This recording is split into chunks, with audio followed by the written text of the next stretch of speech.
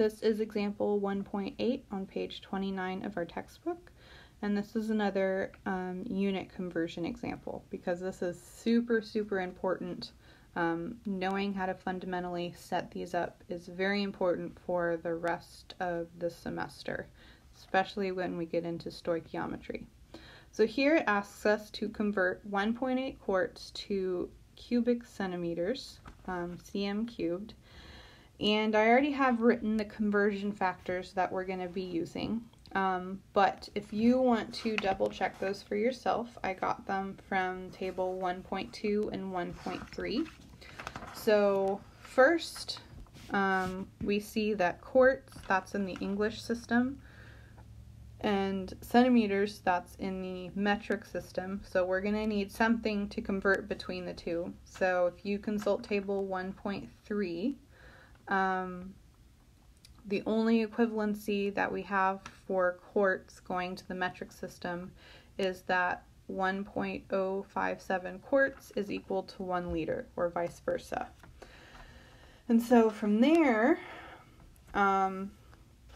we know that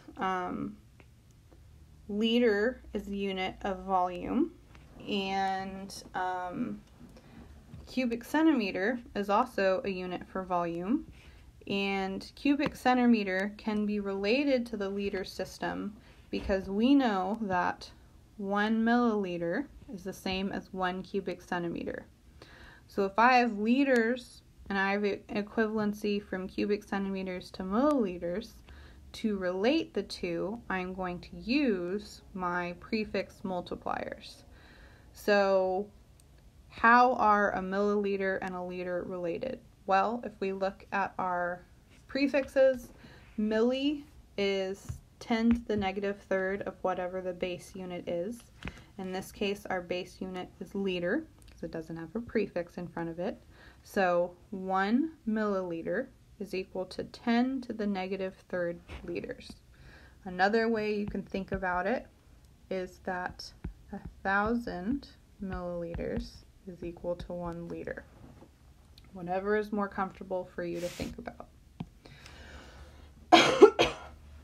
So now we have all the equivalencies we're going to be using, and we know our given number is 1.8 quarts, and what we're trying to find is cubic centimeters.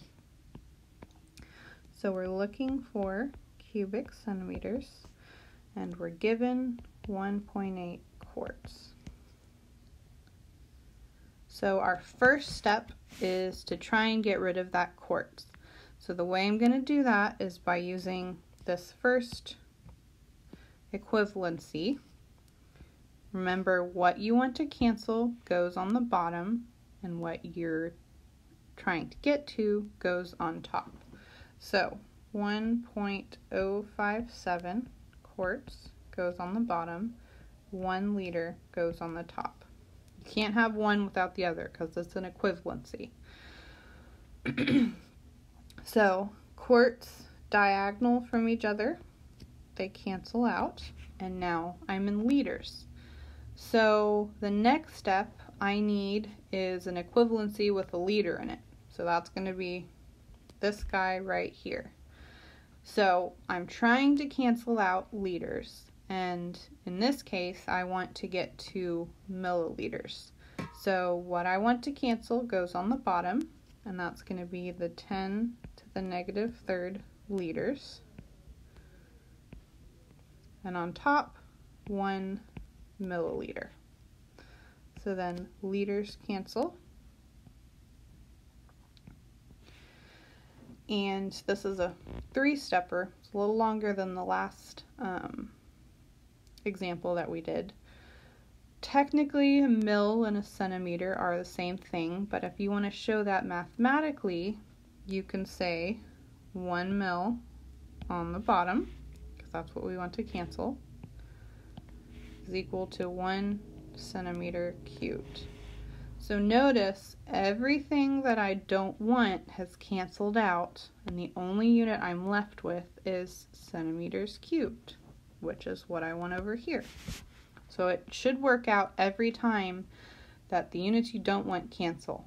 If that doesn't happen, then you've probably gone wrong somewhere or flipped something. It's not a big deal. Just double check yourself and make sure that everything cancels that you don't want.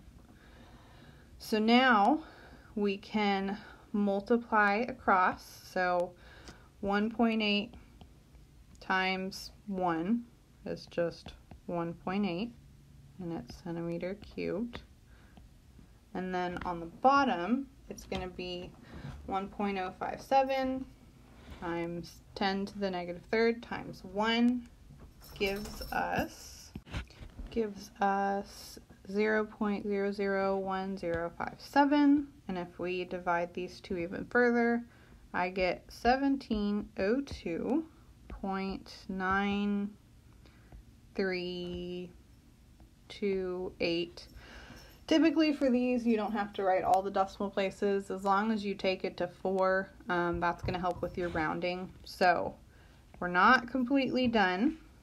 This is close to our final answer, but we still need to look at significant digits.